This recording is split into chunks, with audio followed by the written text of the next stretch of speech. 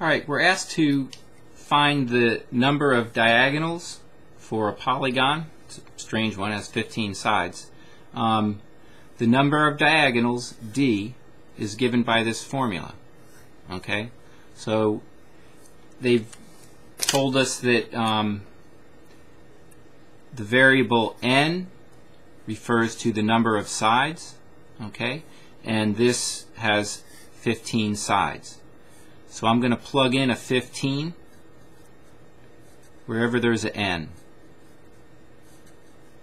And then I'm going to solve for D. Alright, so let's see. We have, let's slide this up just a little. Our original formula, D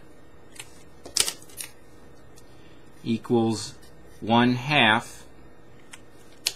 Plug in a 15 right here. Then you have your parentheses, very important. -3. And the other 15 is sitting right here. Okay? There's a lot going on here, so we're going to clean up this side of the equation. This is an expression, one side of the equation. Okay. Take care of what's inside parentheses first. 15 negative 3 yields 12.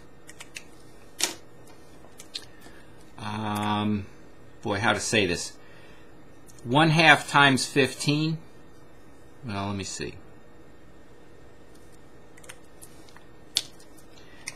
This can be written as 15 over 1.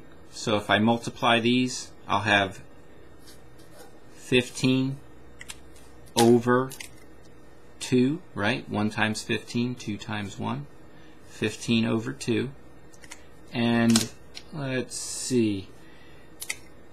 I'm told I'm supposed to multiply because this set of parentheses is here. I'm supposed to multiply this times the result. Okay?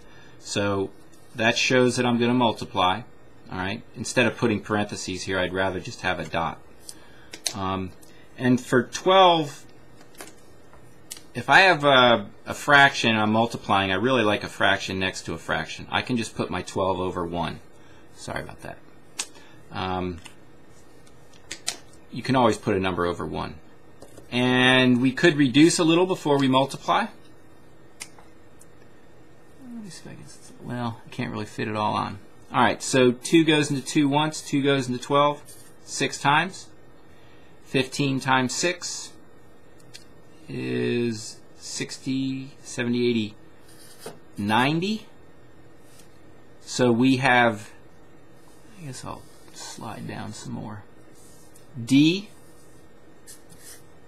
equals 90.